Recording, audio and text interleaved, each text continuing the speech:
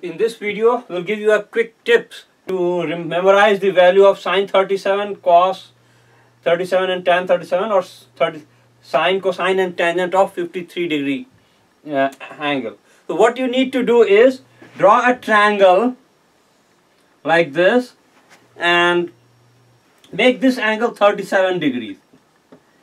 And then make this triangle a golden triangle, which means this side is 3, this side is 4. When these two sides are 3 and 4, this side automatically becomes 5. And now you can write any value that you want. For 37 degree, you can write sine 37 as 3 by 5. And then cos 37 will be equal to 4 by 5. And then tan 37 will be equal to 3 by 4.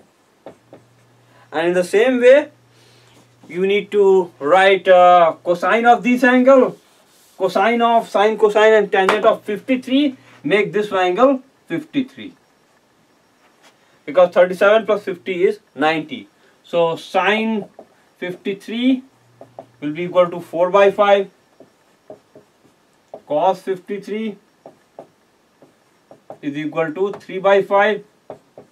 And finally tan 53 is equal to 4 by 3.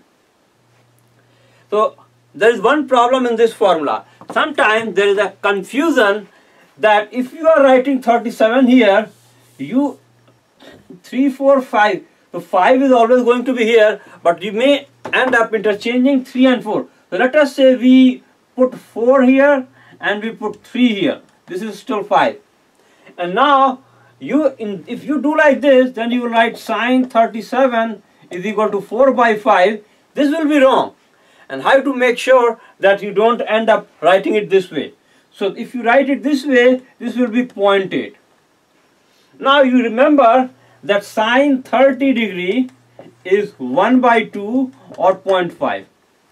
You also remember that sine 45 degrees is equal to 1 upon square root 2 or 1 upon 1.414 or 0.707. You remember these two things. Now this is 0.5, this is 0.707. So this value sine 37 should be in between 0.5 and 0.7. Now 0.8 is even greater than sine 45. So obviously this is wrong. So what you do, you again change this to 3 and 4 and you write it 3 by 5. This comes to be 0.6, and now 0.6 is in between 0.5 and 0.707. So this is the right value. So that's how you remember this, and that's how you make sure that you don't do it in a wrong way.